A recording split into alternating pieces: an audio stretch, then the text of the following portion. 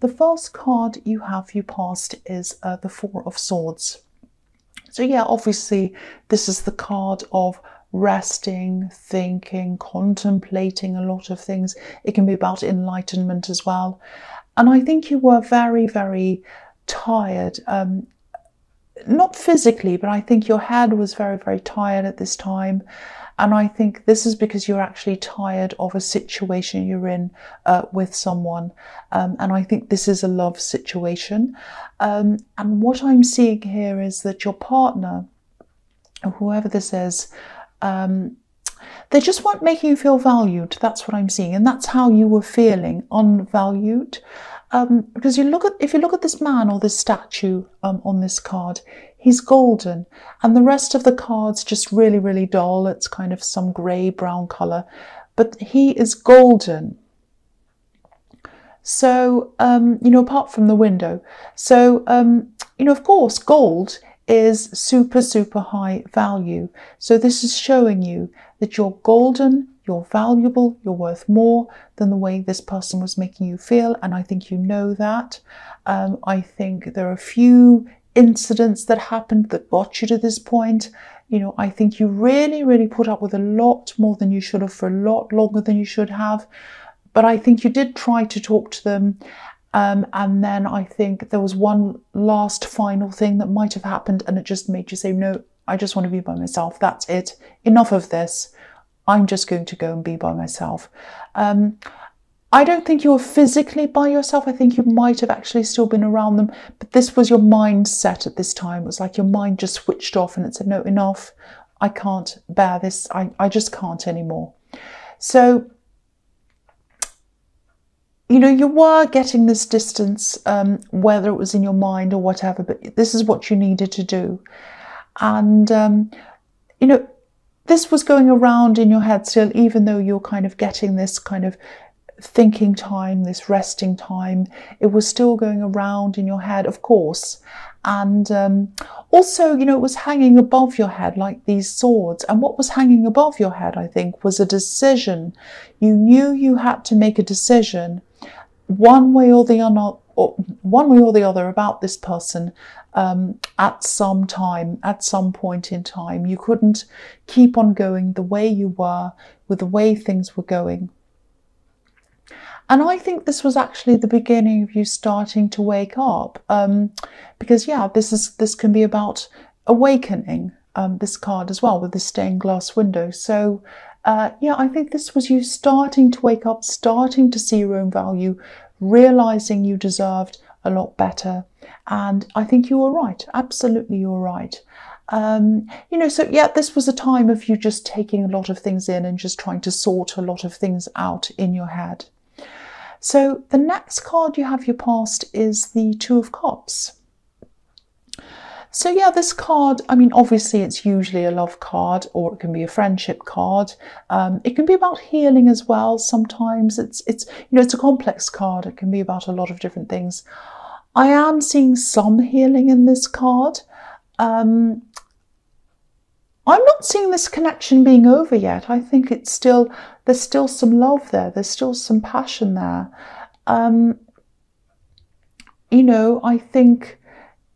But I just think your mind had gone to a completely different place to where it was. And even though I think deep down you still had love for them, you just needed that time, you needed that thinking space away from that whole situation. And you have argued a few times before, I think, quite a few times, but this time it felt quite different. That's what I'm seeing. It was feeling different to you. And I think that frightened you as well, because you were a little bit like, oh, it feels different this time. Does that mean it's over? And so that was one of the things you had to kind of sort through in your head. And I don't know if they understood how serious this was for you. I don't think they did. I think they might have even felt that this was just like, a small hump in the road or something, and you'd be able to just get over it after a while.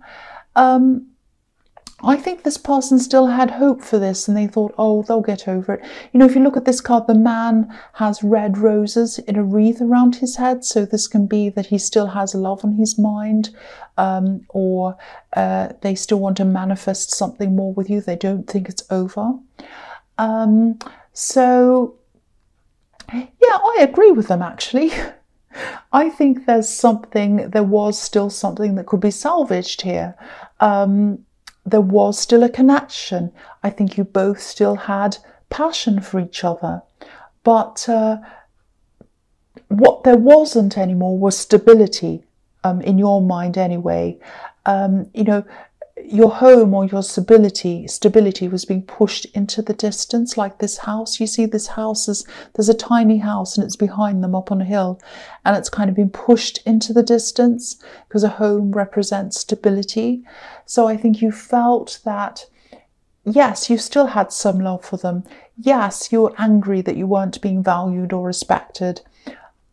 And because of that, the stability was pushed into the background. And that's how you saw that. And I don't think they realised that, or maybe they just didn't want to face the seriousness of how this situation was and what you were feeling. And I think even though this had gotten to a pretty bad stage at this time, I think you were still open to talking. There was still something between you. And I think there still is now. You know, I think, but to be able to salvage anything at all, I think a lot would have to change, because I think even now they weren't taking this all that seriously. They're like, oh, they'll be over this soon. It's just a little argument and we'll all be back to normal. And it wasn't like this. This felt different for you. It was like your whole stability had been pushed away. So that's what I'm seeing in that card. So the last card you have for your past is the Hermit. So yeah, again, the same kind of thing. Quiet contemplation, deep thinking, you're in your head, you're doing a lot of soul searching about this situation. Now, you know, I think you know your sense of value primarily comes from you, not from someone else. But also, you know, if you are with someone, if you're in a relationship with someone, your partner has to see the value in you as well for all of this to work properly. And so, yeah, you were still kind of by yourself thinking, contemplating. I think you probably were physically still around them. You weren't, you know, you were by yourself in your head. I think your head was in a completely different place than it was before, and it was definitely in a different place than their head was at this time. So, you know, I think you are probably a deeper thinker than they are generally. I'm not saying that to put them down. I'm not doing that at all. It's I think you look at deeper meanings behind a lot of things, and I think that can have you second guessing yourself sometimes. But again, you know, I'm seeing them, you know, just wanting all of this to go back to normal, maybe just going back to the way everything was before. And so I think if you do talk, which I think you will at some stage, you know, it's going to take a lot, I think, for them to be able to understand you properly. So you're going to have a lot to work through if and when you do have this talk and you get back together again and you kind of sort through this with them. So the first card you have for your present is the Knight of Pentacles. No matter what you think or say, I think you do really still love this person on some level. I'm not seeing you totally wanting to let this go. There is still love there, if this is all resonating with you. But this is, again, this is reflecting what was in the Four of Swords. This is how this person should be seeing you, as golden. Again, once again. Look at the way this coin is lighting up the whole sky. It lights up the whole world for this knight to the point where he doesn't know what to do. He's not moving. He's not doing anything. It's almost like he's, you know, paralyzed with the glow of this beautiful coin. It's absolutely amazing. So, you know, you don't want them to be paralyzed and kind of sitting there staring at you all day. Well, I'd like someone to do that, but it won't happen. But anyway, you don't want that. You just want to be valued. That's all you want, is to be valued. And that's absolutely perfectly understandable. Everyone wants to be valued and everyone needs to be valued, especially in a relationship. So again, this is what this is showing me. There's a big difference in your personalities. So when I said you're a deeper thinker, I wasn't talking about anyone's intelligence. I wasn't saying that again. I just think, okay, I'll tell you what I'm seeing. They're more about purpose. I'll try and explain this. So if someone asked you what kind of book you both wanted to read, they'd be more interested in learning something for a set purpose. So studying for an exam, learning how to do something or fix something or get something or learn how to kind of do something for a purpose. There's something at the end of it for them.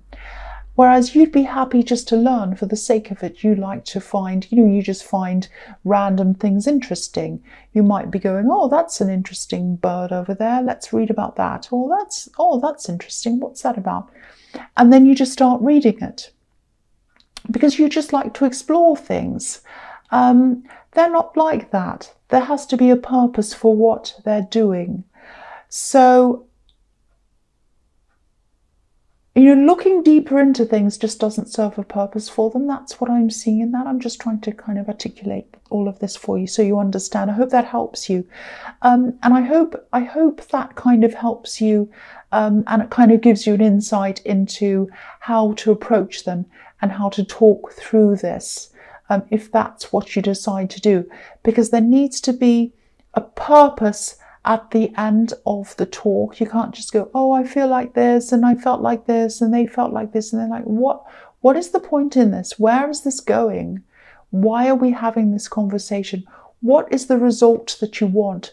So I think you've got to keep that in mind when you talk to them, and I think that's the only way you're going to come, you're going to meet in the middle on this.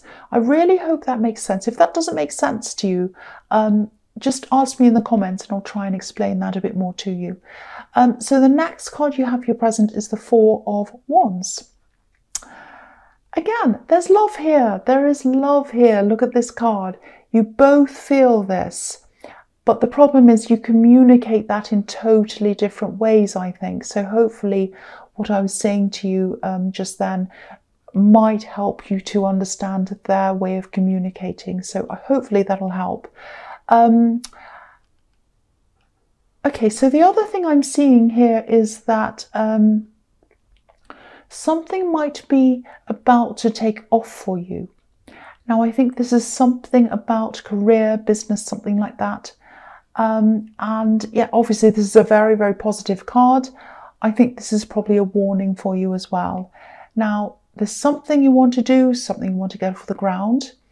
And might be just at the early stages of this, because I'm seeing you doing research, working out how to do things. I think you also might be creating a space for yourself, because I'm seeing, maybe you carrying things into a room and making a desk or a space. Might be a home office, might be a studio if it's something creative, or it might just be a space in a corner of a room. But I think you're carving out a space for yourself, moving things around to do that. Now, I think you might be feeling as if you're not ready to actually launch anything properly yet. You don't feel ready to start anything big with this yet. I'm seeing here that you are actually. You don't think you are, but you are. I think you might actually be procrastinating a bit, because you are doing a lot of analysing, but you can only do so much analysing before you start. You have to start at some time. And this has the potential to be successful. This is 1111. The red arrows pointing up to the sky, celebrations, all of that kind of thing. It's a lot closer to you than you think. And I think you really need to start this thing. You need to start something real with this, not analysing, not researching, not thinking, not gazing at the stars, doing something concrete. So launch something, start something. Don't be stuck in the research stage. You can stay in that stage forever, thinking that you're actually doing something, but you're actually not doing anything real. Again, I don't want to boss you around. I'm doing that a lot in these readings lately, and I don't mean to. I just don't want you to miss out on this. The time for doing this is now. The gates are opened now. I'm not saying you won't be able to do this in the future. You will, but this card's showing me that this is the right time for you to start doing this right now. I know you're probably preoccupied with this love situation, if that's resonating with you, but this might be a really good thing to help you take your mind off that as well, if that's troubling you as well. So this is all a really good thing. Please start this. The last card you have your present is the Four of Pentacles. So yeah, I think for this thing that you should be starting in the Four of Wands, I think you might have to spend some money on some things. I'm not saying you need to go and spend a fortune on things, but I think there is something crucial that you might be skimping on.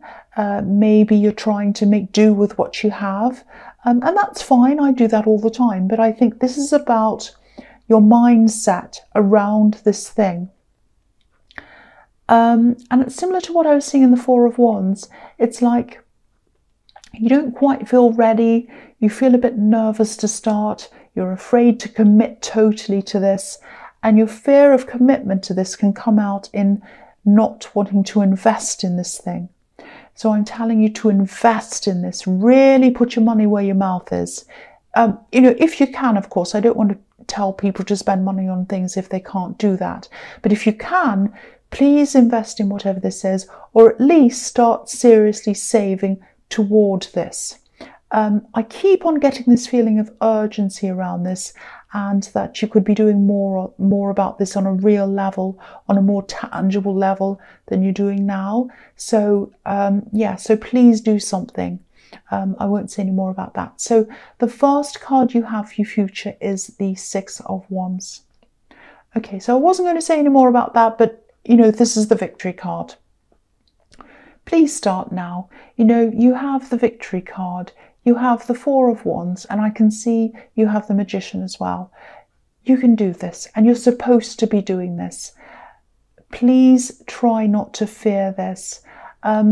It might be, it might be that because I'm seeing you're fearing this, you're fearing going ahead with this, and also you put up with being undervalued or feeling undervalued in this relationship for a long time. I mean, you're not putting up with it now from what I'm seeing, but you were putting up with it for a lot longer than you should have been. So this is showing me that you're sitting putting up with things, and then you're sitting waiting thinking you're not really ready to do this, and you're not good enough, and you can't do this, and all of that. So that's showing me that maybe there's something in your background where maybe you were told you can't do this, you're not good enough, something like that. You might have been put down in the past. Now, if this is right, if this is the case, anyone who puts you down like that, and I'm not talking about constructive criticism, which is fine, and that's what I'm giving you now, hopefully. I'm talking about unthinking, destructive criticism. Now, any criticism like that that's destructive usually comes from someone who feels as if they're below you in some way. Whether they are or not, that's how they feel when they're giving you this horrible, destructive criticism. Now, because they feel like that, they want to make you feel like that, and they want to make you drag you down with them. That's what I'm trying to say. So if this is all resonating, whoever said these things to you probably isn't even around you right now. So if they're not around you now, if they're not around your body, Don't give them an invitation into your head. Your head's an exclusive club. Only let the best in there, not the rubbish. So yeah, I'm sorry, I won't say that anymore. I get very passionate about these things. And I've had people say, you're too bossy, you're too bossy. You never used to be like this. I'm sorry, I don't mean to be like this. I just really feel the urgency around this thing that you should be doing. It's going to lift your confidence if you do this. Please do it. And yeah, just make a start on this. I'm sorry, I won't say any more about that because I'm really turning into a horrible person. So the next card you have for your future is the Empress. So here's a lovely, peaceful lady. She would never act like this. So yeah. So yeah, I'm looking at the Empress and I'm looking across, and the Four of Wands is next to the Empress as well. So, and the Four of Wands can be about it can be about a lot of things, but it can also be about family, home, visiting family, being welcomed back into the home. So, you know, or it can be, you know, wherever you feel relaxed and at home. And the Empress is obviously a mother figure. So I think you might be visiting family, or some family members might be visiting you at this time. I'm not seeing a lot of people, just a couple of people might be, you know, it's probably women. And I don't actually think these people directly understand or completely understand all the problems and exactly what you're going through. But, you know, so I'm not seeing you totally opening up to them 100%, but they do care about you, these people.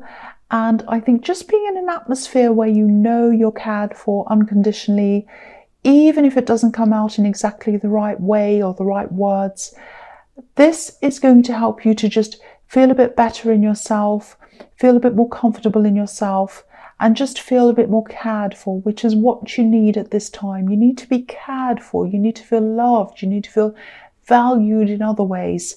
You need to have your confidence built up so that you're ready and you're kind of willing to start doing this.